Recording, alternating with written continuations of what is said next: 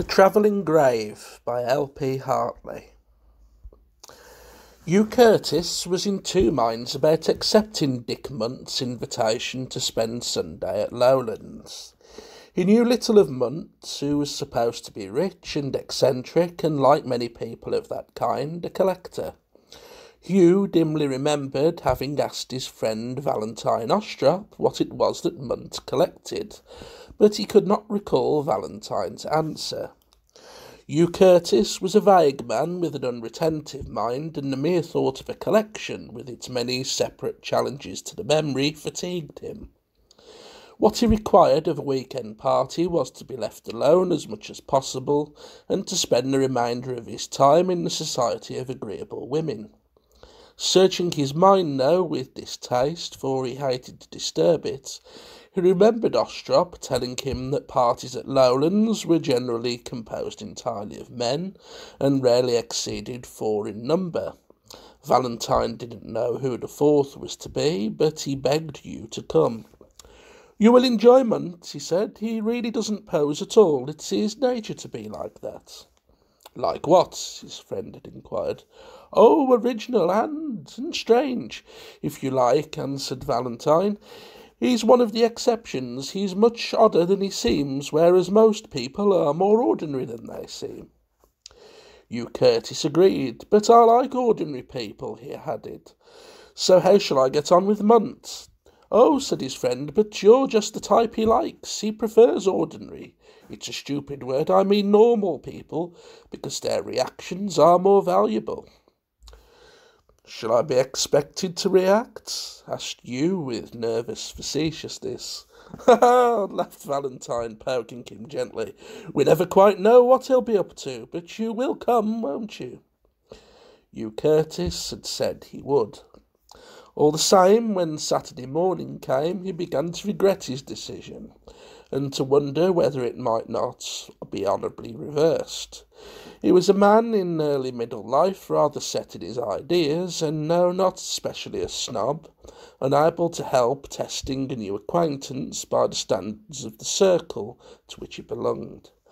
The circle had never warmly welcomed Valentine Ostrop. He was the most unconventional of Hugh's friends. Hugh liked him when they were alone together, but directly Valentine fell in with kindred spirits, he developed a kind of foppishness of manner that Hugh instinctively disliked. He had no curiosity about his friends, and thought it out of place in personal relationships, so he had never troubled to ask himself what this salted demeanour of Valentine's, when surrounded by his cronies, might denote. But he had a shrewd idea that Munt would bring out Valentine's less sympathetic side.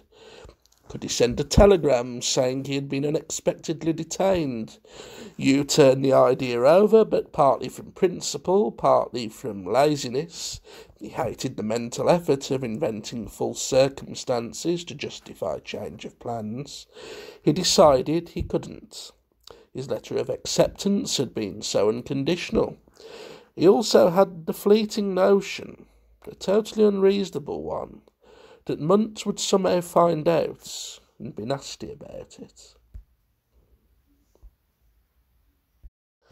So he did the best he could for himself, looked out the latest train that would get him to Lowlands in decent time for dinner, and telegraphed that he would come by that. He would arrive at the house, he calculated, soon after 7. "Even if dinner is as late as 8:30, he thought to himself, they won't be able to do me much harm in an hour and a quarter. This habit of mentally assuring to himself periods of comparative immunity from unknown perils had begun at school. "Whatever I've done," he used to say to himself, "they can't kill me." With the war, this saving reservation had to be dropped. They could kill him. That was what they were there for. But now that peace was here, the little mental amulet once more diffused its healing properties. Hugh had recourse to it more often than he would have admitted. Absurdly enough, he invoked it now, but it annoyed him that he would arrive in the dusk of the September evening. He liked to get his first impression of a new place by daylight. Hugh Curtis's anxiety to come late had not been shared by the other two guests. They arrived at Lowlands in time for tea. No, they had not travelled together, Ostrop motoring down. They met practically on the doorstep, and each privately suspected the other of wanting to have his host for a few moments to himself. But it seemed unlikely that their wish would have been gratified, even if they had not both been struck by the same idea. Tea came in, the water bubbled in the urn, but still Muntz did not present himself, and at last Ostrop asked his fellow guest to make the tea. "You must be deputy host," he said. "You know Dick so well, better than I do." This was true. Ostrop had long wanted to meet Tony Betisher, who, after the death of someone vaguely known to Valentine's Squargy, ranked as Muntz's oldest and closest friend. He was a short, dark, thick-set man whose appearance gave no clue to his character or pursuits. He had, Valentine knew, a job at the British Museum, but to look at, he might easily have been a stockbroker. "I suppose you know this place at every season of the year," Valentine said. "This is the first time I've been here in the autumn. How lovely everything looks." He gazed out at the wooded valley and the horizon fringed with trees.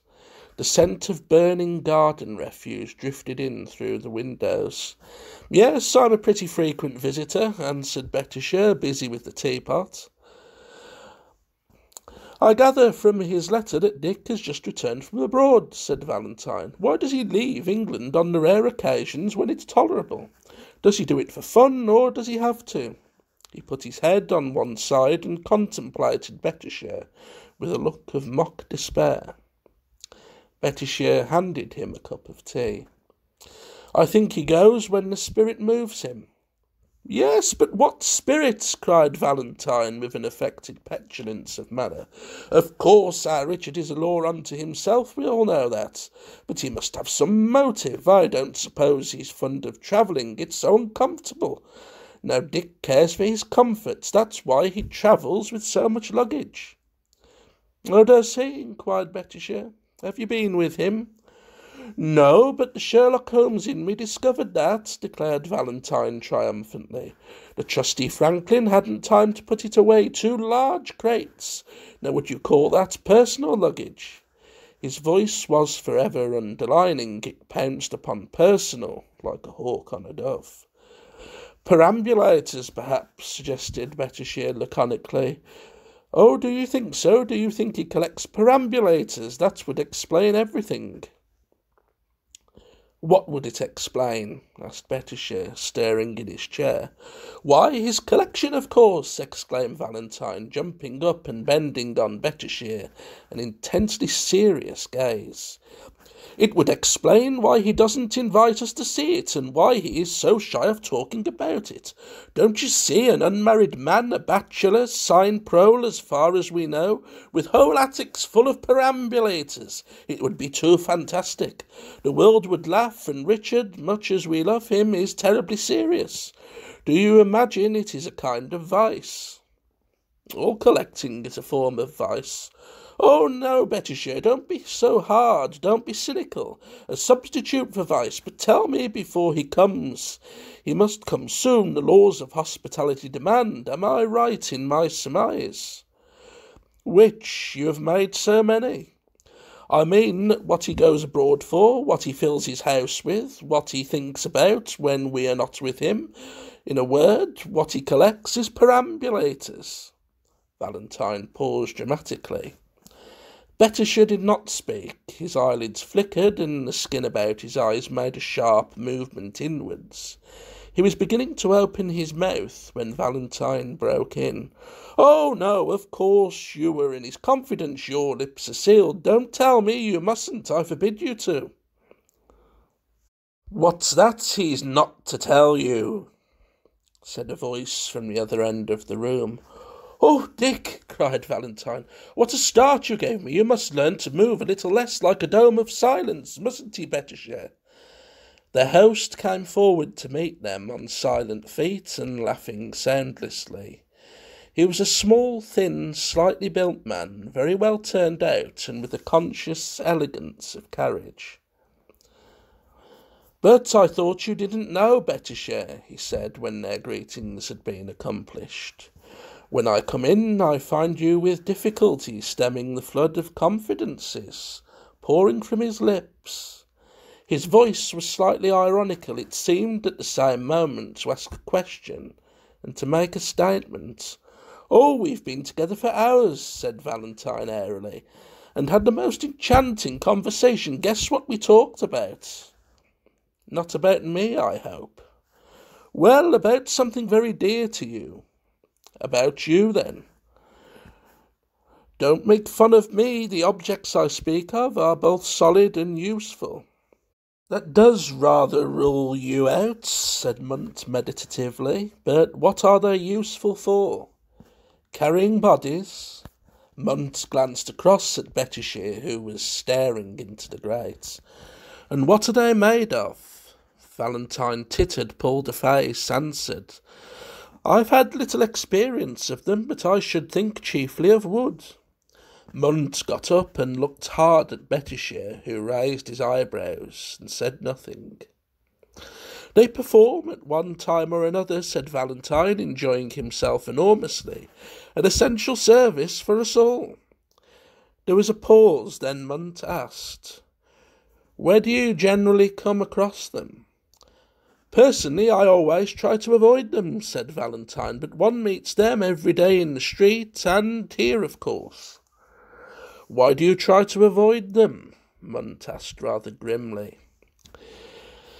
"Since you think about them and dote upon them and collect them from all the corners of the earth, it pains me to have to say it," said Valentine with relish, "but I do not care to contemplate lumps of human flesh, lacking the spirit that makes flesh tolerable." He struck an oratorical attitude and breathed audibly through his nose. There was a prolonged silence. The dusk began to make itself felt in the room. "Well," said Munt at last in a hard voice, "you are the first person to guess my little secret, if I can give it so grandiose a name. I congratulate you." Valentine bowed. "May I ask how you discovered it?" "While I was detained upstairs, I suppose. You poked about." His voice had a disagreeable ring, but Valentine, unaware of this, said loftily, "It was unnecessary. They were in the hall, plain to be seen by anyone. My Sherlock Holmes sense, I have 8 or 9, recognised them immediately." Munt shrugged his shoulders, then said in a less constrained tone, "At this stage of our acquaintance, I did not really intend to enlighten you, but since you know already, tell me as a matter of curiosity. Were you horrified?" "Horrified!" cried Valentine. "I think it a charming taste, so original and so human. It ravishes my aesthetic sense. It slightly offends my moral principles." "I was afraid it might," said Munt. "I am a believer in birth control," Valentine prattled on. "Every night I burn a candle to Stopes." Munt looked puzzled. "But then, how can you object?" he began. Valentine went on without heeding him. "But of course, by making a corner in the things, you do discourage the whole business. Being exhibits, they have to stand idle, don't they? You keep them empty." Bettyshire started up in his chair, but Munt held out a pallid hand and murmured in a stifled voice, "Yes, that is, most of them are." Valentine clapped his hands in ecstasy. "But some are not. Oh, but that's too ingenious of you, to think of the darlings lying there quite still, not able to lift a finger, much less scream, a sort of mannequin parade." "They certainly seem more complete with an occupant," Munt observed. "But who's to push them? They can't go out of themselves." "Listen," said Munt slowly. "I've just come back from abroad, and I've brought with me a specimen that does go by itself orneely. It's outside there, where you saw, waiting to be unpacked." Valentine Ostrop had been the life and soul of many a party. No one knew better than he how to breathe new life into a flagging joke. Privately, he felt that this one was played out, but he had a social conscience. He realised his responsibility towards conversation, and summoning all the galvanic enthusiasm of his command, he cried out, "Do you mean to say that it looks after itself? It doesn't need a helping hand, and that a fond mother can entrust her precious charge to it without a nursemaid and without a tremor?" "She can," said Munt, "and without an undertaker and without a sexton." "Undertaker? Sexton?" echoed Valentine. "What have they to do with perambulators?" There was a pause, during which the three figures, struck in their respective attitudes, seemed to have lost relationship with each other. "So you didn't know," said Munt at length, "that it was coffins I collected?" An hour later the three men were standing in an upper room, looking down at a large oblong object that lay in the middle of a heap of shavings, and seemed to Valentine's sick fancy to be burying its head among them. Munt had been giving a demonstration. "Doesn't it look funny now it's still?" he remarked, "almost as though it had been killed." He touched it pensively with his foot, and it slid towards Valentine, who edged away. You couldn't quite tell where it was coming. It seemed to have no settled direction, and to move all ways at once like a crab. "Of course the chances are really against it," sighed Muntz. "But it's very quick, and it has that funny gift of anticipation. If it got a fellow up against a wall, I don't think he'd stand much of a chance. I didn't show you here because I value my floors, but it can bury itself in wood in 3 minutes, and in newly turned earth, say a flower bed, in 1. It has to be this squarish shape, or it couldn't dig. It just doubles the man up, you see, directly it catches him, backwards, so as to break the spine. The top of the head fits in just below the heels. The soles of the feet come uppermost. The spring sticks a bit." He bent down to adjust something. "Isn't it a charming toy?" "Looking at it from the criminal's standpoint, not the engineer's," said Betisher, "I can't see that it would be much use in a house. Have you tried it on a stone floor?" "Yes, it screams in agony and blunts the blades." "Exactly like a mole on paving stones, and even on an ordinary carpeted floor it would cut its way in. But there would be a nice hole left in the carpet to show where it had gone." Muntz conceded this point also, but it's an odd thing, he added. "In several of the rooms in this house it would really work and baffle anyone but an expert detective. Below, of course, are the knives, but the top is inlaid with real parquet. The grave is so sensitive. You saw just now how it seemed to grope, that it can feel the ridges and adjust itself perfectly to the pattern of the parquet. But of course, I agree with you. It's not an indoor game, really. It's a field sport. You go on, will you, and leave me to clear up this mess. I'll join you in a moment." Valentine followed Betisher down into the library. He was very much subdued. "Well, that was the funniest scene," remarked Betisher, chuckling. "Do you mean just now? I confess it gave me the creeps." "Oh, no, not that. When you and Dick were talking at cross purposes." "I'm afraid I made a fool of myself," said Valentine dejectedly. "I can't quite remember what we said. I know there was something I wanted to ask you." "Ask away, but I can't promise to answer." Valentine pondered a moment. "Now I remember what it was." "Spit it out."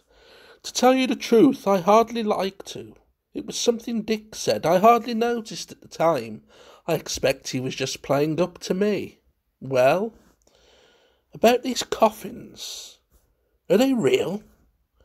"How do you mean?"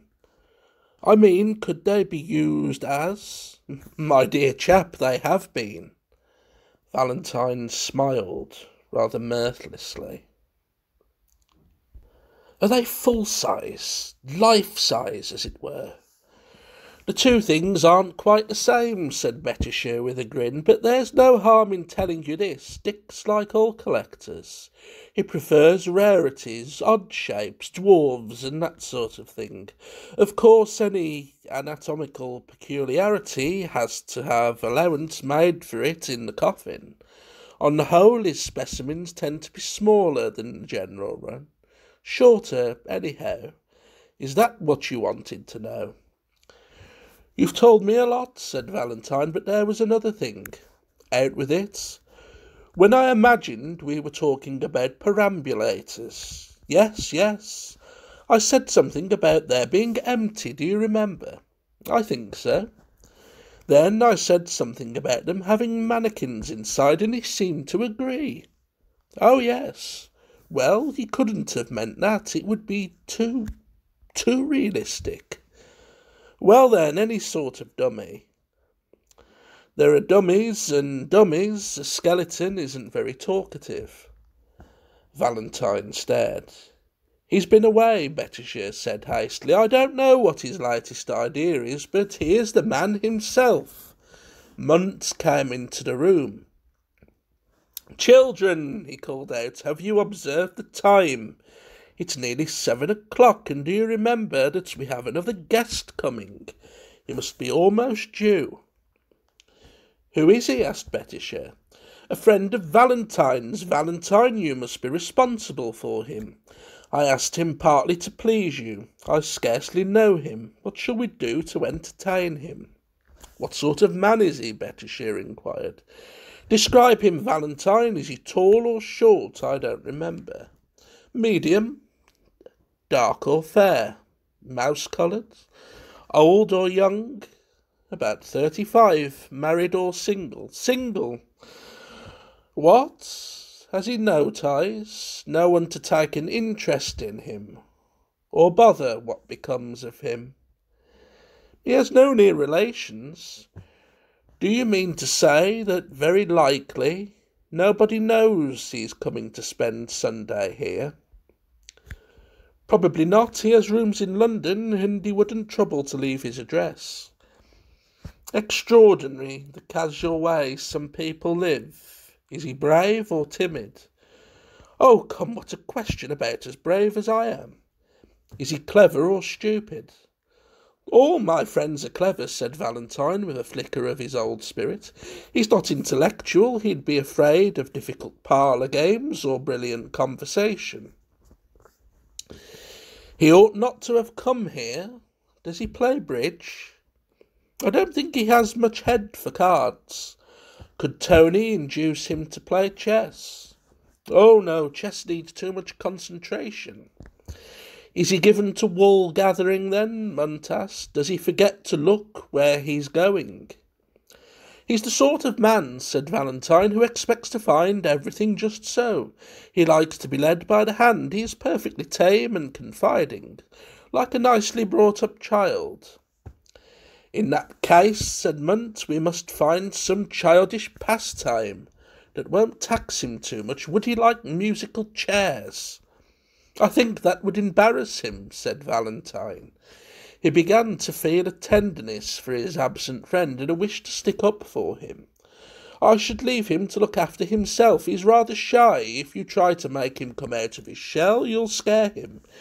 He'd rather take the initiative himself. He doesn't like being pursued, but in a mild way he likes to pursue. A child with hunting instincts, said Munt pensively. How can we accommodate him?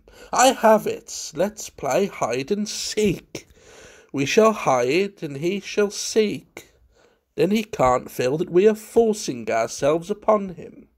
It will be the height of tact. He will be here in a few minutes. Let's go and hide now. But he doesn't know his way about the house. That will be all the more fun for him, since he likes to make discoveries on his own account. He might fall and hurt himself. Children never do. Now you run away and hide while I talk to Franklin. Muntz continued quietly. And mind you play fair, Valentine. Don't let your natural affections lead you astray. Don't give yourself up because you're hungry for your dinner. The motor that met you, Curtis, was shiny and smart and glittered in the rays of the setting sun. The chauffeur was like an extension of it, and so quick in his movements that in the matter of stowing Hugh's luggage, putting him in and tucking the rug round him, he seemed to steal a march on time. Hugh regretted this precipitancy, this interference with the rhythm of his thoughts. It was a foretaste of the effort of adaptability he would soon have to make, the violent mental readjustment that every visit, and especially every visit among strangers, entails. A surrender of the personality, the fanciful might call it a little death. The car slowed down, left the main road, passed through white gateposts, and followed for 2 or 3 minutes a gravel drive shadowed by trees. In the dusk you could not see how far to right and left these extended, but the house, when it appeared, was plain enough, a large, regular, early 19th century building, encased in cream-coloured stucco and pierced at generous intervals by large windows, some round-headed, some rectangular. It looked dignified and quiet, and in the twilight seemed to shine with a soft radiance of its own. Hugh's spirits began to rise. In his mind's ear he already heard the welcoming buzz of voices from a distant part of the house. He smiled at the man who opened the door, but the man didn't return his smile, and no sound came through the gloom that spread out behind him. "Mr. Munt and his friends are playing hide-and-seek in the house, sir," the man said with a gravity that checked Hugh's impulse to laugh. "I was to tell you that the library is home and you were to be he, or I think he said it, sir. Mr. Munt did not want the lights turned on till the game was over." "Am I to start now?" asked Hugh, stumbling a little as he followed his guide, "or can I go to my room first?" The butler stopped and opened the door. "This is the library," he said. "I think it was Mr. Munt's wish that the game should begin immediately upon your arrival, sir." A faint cooee sounded through the house. "Mr. Munt said you could go anywhere you liked," the man added as he went away. Valentine's emotions were complex. The harmless frivolity of his mind had been thrown out of gear by its encounter with the harsher frivolity of his friend. Munt, he felt sure, had a heart of gold, which he chose to hide beneath a slightly sinister exterior. With his travelling graves and charnel talk, he had hoped to get a rise out of his guest, and he had succeeded. But Valentine still felt slightly unwell. But his nature was remarkably resilient, and the charming innocence of the pastime on which they were now engaged soothed and restored his spirits, gradually reaffirming his first impression of Munt as a man of fine mind and keen perceptions. A dilettante with the personal force of a man of action, a character with a vein of implacability, to be respected but not to be feared. He was conscious also of a growing desire to see Curtis. He wanted to see Curtis and Munt together, confident that 2 people he liked could not fail to like each other. He pictured the pleasant encounter after the mimic warfare of hide-and-seek, the captor and the court laughing a little breathlessly over the diverting circumstances of their reintroduction. With every passing moment his mood grew more sanguine. Only one misgiving remained to trouble it. He felt he wanted to confide in Curtis, tell him something of what had happened during the day, and this he could not do without being disloyal to his host. Try as he would to make light of Munt's behaviour about his collection, it was clear he wouldn't have given away the secret if it had not been surprised out of him, and you would find his friend's bold statement of the facts difficult to swallow. But what was he up to, letting his thoughts run on like this? He must hide, and quickly too. His acquaintance with the lie of the house, the fruits of 2 visits, was scanty, and the darkness did not help him. The house was long and symmetrical. Its principal bedrooms lay on the 1st floor. Above were servants' rooms, attics, box rooms, probably plenty of natural hiding places. The 2nd story was the obvious refuge. He had been there only once with Munt that afternoon, and he did not specially want to revisit it. But he must enter into the spirit of the game. He found the staircase and went up, then paused.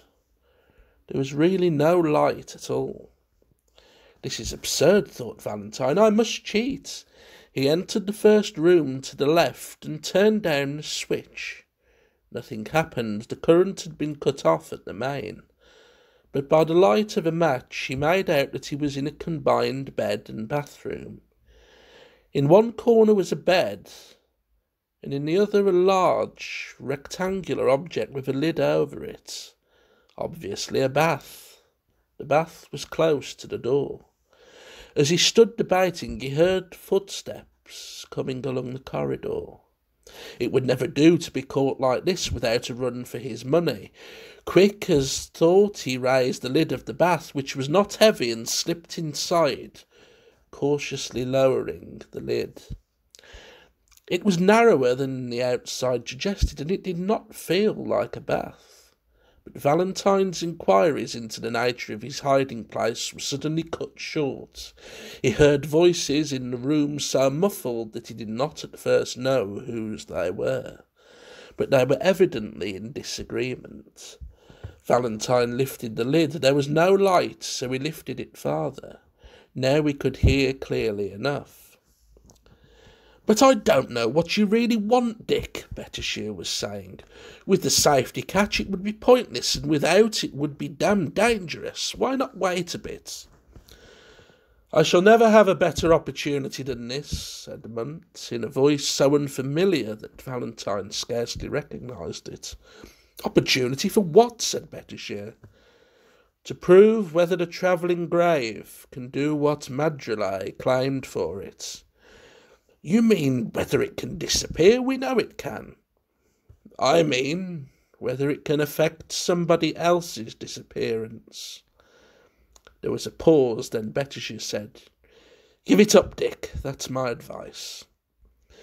"But we wouldn't leave a trace," said Munt, half petulant, half pleading like a thwarted child. "He has no relations. Nobody knows he's here. Perhaps he isn't here. We can tell Valentine he never turned up." "We discussed all that," said Betishire decisively, "and it won't wash." There was another silence, disturbed by the distant hum of a motor car. "We must go," said Betishire, but Munt appeared to detain him, half imploring, half whining. He said, "Anyhow, you don't mind me having put it there with the safety catch down?" "Where?" "By the china cabinet. He's certain to run into it." Betishire's voice sounded impatiently from the passage. "Well, if it pleases you, but it's quite pointless." Munt lingered a moment, chanting to himself in a high voice, greedy with anticipation. "I wonder which is up and which is down." When he had repeated this 3 times, he scampered away, calling out peevishly, "You might have helped me, Tony. It's so heavy for me to manage." It was heavy indeed. Valentine, when he had fought down the hysteria that came upon him, had only one thought: to take the deadly object and put it somewhere out of Hugh Curtis's way. Could drop it from a window, so much the better. In the darkness, the vague outline of its bulk, placed just where one had to turn to avoid the china cabinet, was dreadfully familiar. He tried to recollect the way it worked. Only one thing stuck in his mind. The ends are dangerous, the sides are safe. Or should it be the sides are dangerous, the ends are safe? While the 2 sentences were getting mixed up in his mind, he heard the sound of cooee coming first from one part of the house, then from another. He could also hear footsteps in the hall below him. Then he made up his mind, and with a confidence that surprised him, put his arms round the wooden cube and lifted it into the air.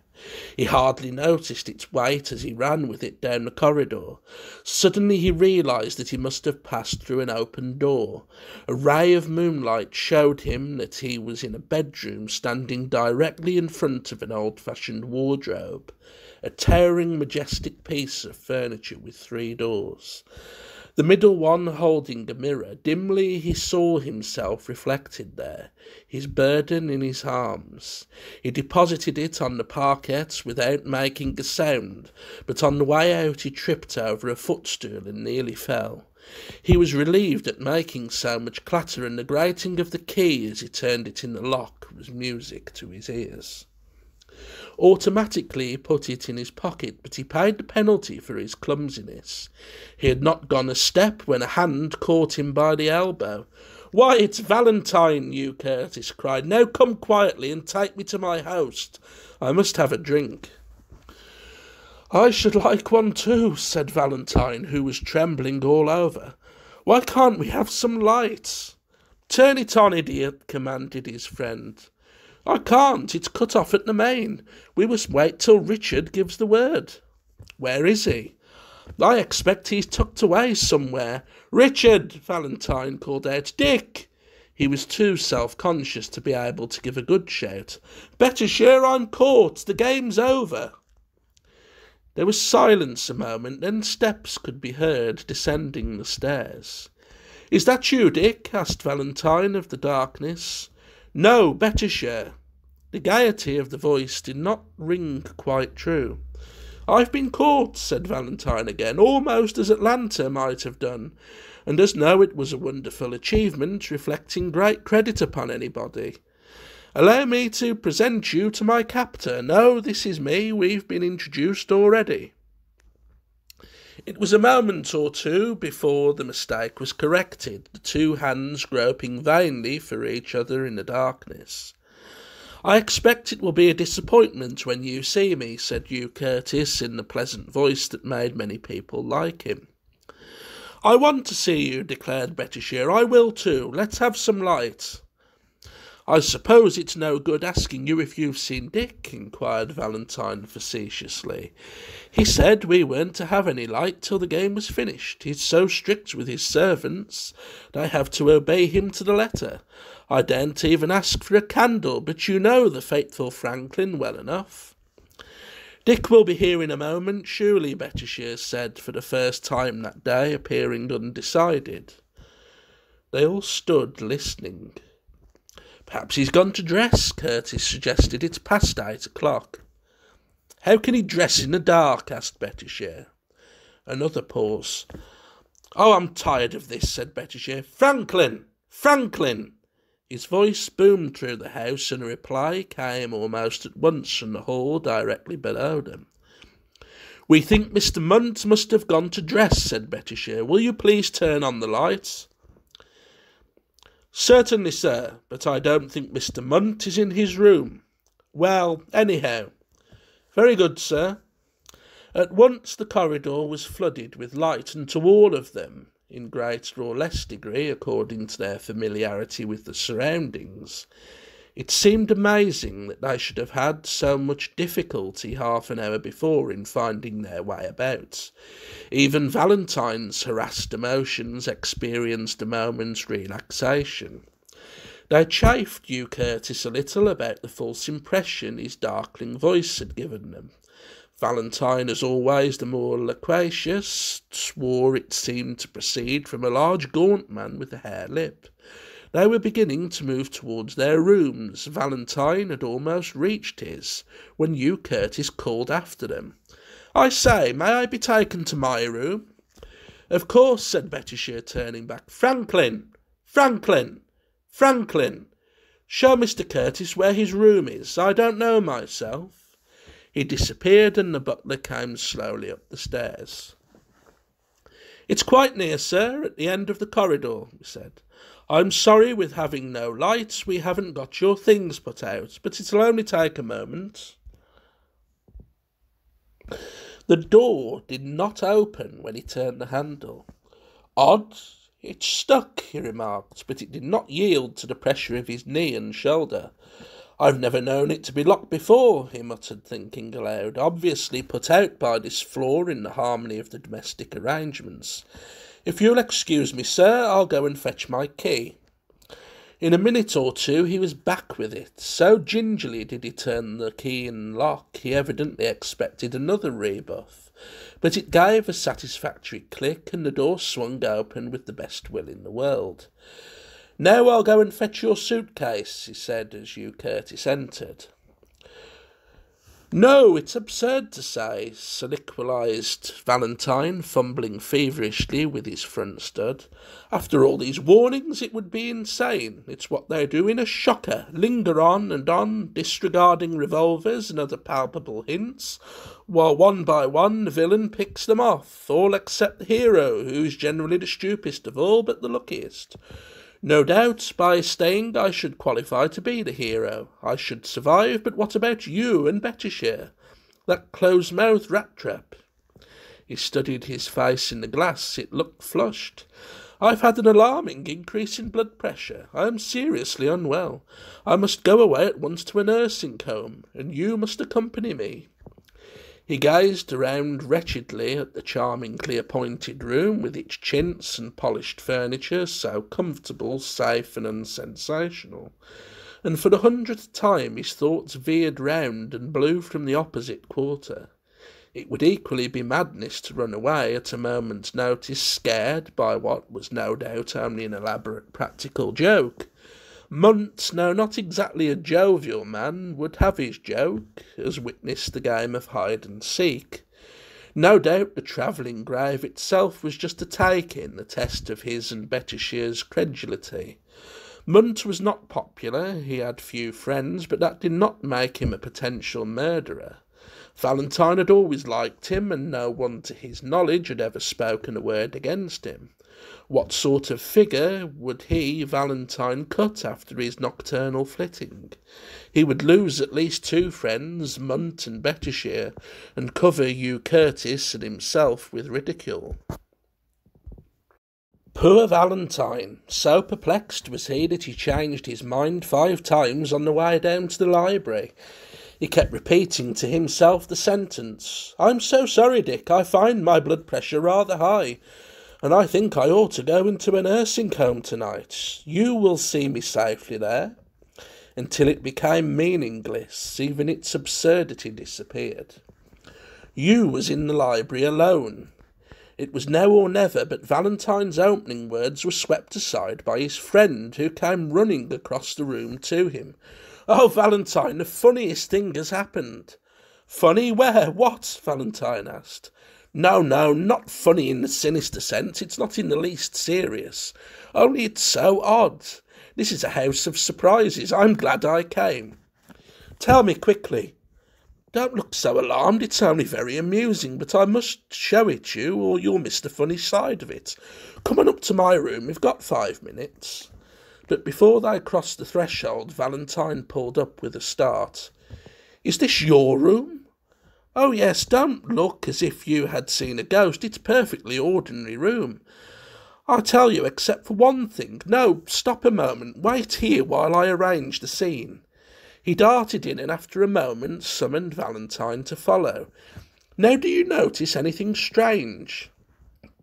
"I see the usual evidences of untidiness." A coat was lying on the floor, and various articles of clothing were scattered about. "You do? Well then, no deceit, gentlemen." With a gesture he snatched the coat up from the floor. "Now what do you see?" "I see a further proof of slovenly habits, a pair of shoes where the coat was." "Look well at those shoes. There's nothing about them that strikes you as peculiar." Valentine studied them. They were ordinary brown shoes, lying side by side, the soles uppermost, a short pace from the wardrobe.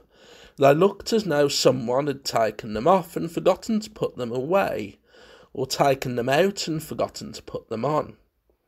"Well," pronounced Valentine at last, "I don't usually leave my shoes upside down like that, but you might." "Ah," said Hugh triumphantly, "your surmise is incorrect. They're not my shoes." "Not yours? But they were left here by mistake. Franklin should have taken them away."